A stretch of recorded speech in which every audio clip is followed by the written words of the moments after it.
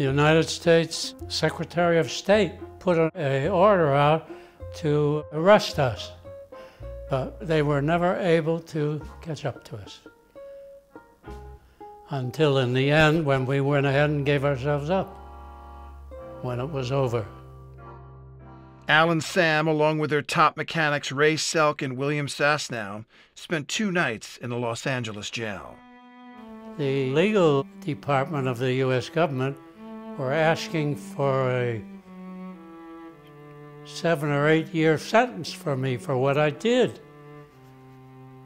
They'd talk about the fellows being at the Hotel Stalingrad in Czechoslovakia and tried to make it look like they were communists or whatnot, you know, anything that they could throw around.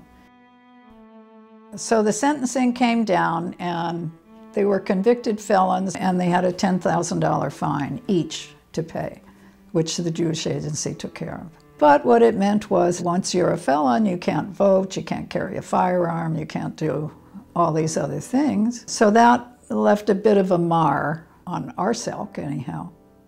The only time somebody went to jail was Charlie Winters, who was a non-Jew, who got stuck in Florida.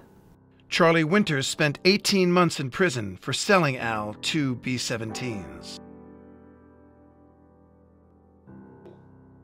I lost my rights, my civil law rights in the United States. But I could only get them back if I made a special appeal to the government and this and that. And I had to say I did the wrong thing and I admit I'm guilty. I refused to say all that.